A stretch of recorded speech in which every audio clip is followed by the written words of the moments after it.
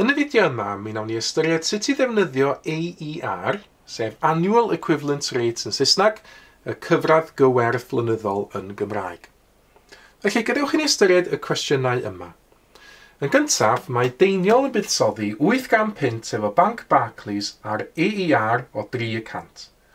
Faint o arian fydd gan deiniol yn y banc mewn 3 mlynedd? Nawr, mae AER o 300 yn golygu fod yr arian yma yn mynd i gynyddu 300 pob blwyddyn. Felly, pob blwyddyn, mae gwerth yr arian yn cynyddu o 100 y gwerth ar gychwyn y flwyddyn i 103 y werth ar gychwyn y flwyddyn. Ac felly, y ffordd fwyaf effeithiol o ateb y cwestiwn yma ydy cychwyn hefo'r gwerth yr arian ar y cychwyn, 800 pint, a lluosi hefo'r canran, 103, oherwydd pob blwyddyn mae'r ganran yn cynyddu o 100 i 103. A gan fod yr arian yn y banc am 2 mlynedd, nawn ni ddefnyddio y pŵer 3 yn fan hyn. Felly, defnyddio cyfrifiannell i gyfrifo hwn yn awr. Cychwyn efo 800 pint, lluosi efo 103, a dyn ciwbio hwnna. A dyma fi yr atab, 874 pint, ac efo arian, mae angen talgynnu i 2 ledegol. Felly, sgwini allan fel atab, felly, mewn punnoedd 874 pint, 18 ceiniog, mae hwnna i'r geiniog agosaf.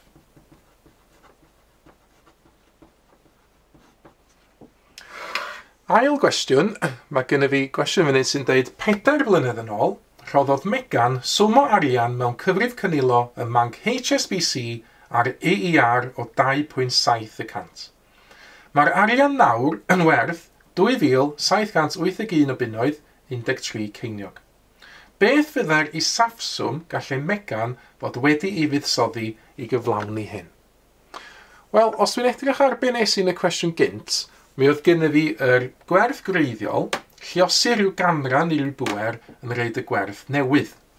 Nawr, y trafferth y fan hyn ydy, dwi'n yn gwybod beth yw'r gwerth gwreiddiol. Ond mae yna rhyw werth gwreiddiol wedi bod, neu ddefnyddio marc cwestiwn i gynrychioli y gwerth gwreiddiol yma. Gan fod yr AER yn 2.7%, mae gwerth y pres pob blwyddyn yn cynyddu o 100 i 102.7%. Felly mae yna rhyw rif dwi wedi liosi hefo 102.7%, a gan fod yr arian yn y banc am 4 blynedd, mae'r swm greiddiol wedi cael ei liosi efo 102.7% 4 gwaith, felly defnyddio 4 fel y pŵer yn fan hyn. Felly y gwerth greiddiol lluosi 102.7% i'r pŵer 4, wel dyna di'r gwerth yma, dyma faint o'r arian werth ar y diwedd. Ac felly, i gael y gwerth greiddiol yma, wel, os oeddwn ni'n lluosi efo 102.7% i'r pŵer 4 i gael y gwerth newydd, felly fi i gael y gwerth greiddiol rannu hefo'r un ganran yma. Felly, y marc cwestiwn ydy y gwerth ar diwedd y cyfnod, 2,781 pint, 13 ceiniog, rhannu hefo'r ganran 102.7% i'r pŵer 4, ac eto defnyddio cyfrifiannell i gyfrifo hwn, neu reid o ar ochr chwith, yn fan hyn.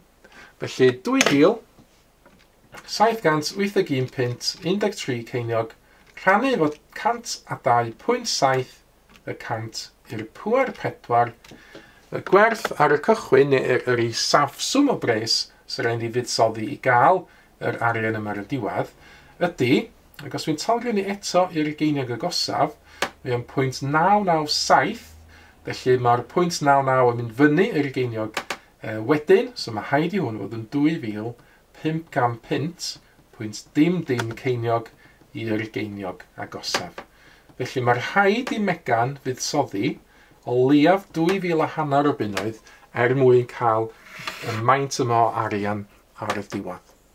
Felly dyma ni cwbl enghreifftiau i ddangos sut i ddefnyddio AER. Nawr, rowch chi gynnig arni hi nawr. Mae yna 2 gwestiwn tebyg wedi ymddangos ar y sgrin. Defnyddiwch gyfrifiannell i geisio gweithio allan yr atebion cywir i'r cwestiynau yma.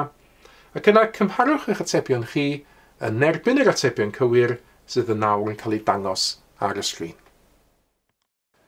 Mae mwy o fideos adolygu ar gael ar ein sianel YouTube Adolygu Mathemateg.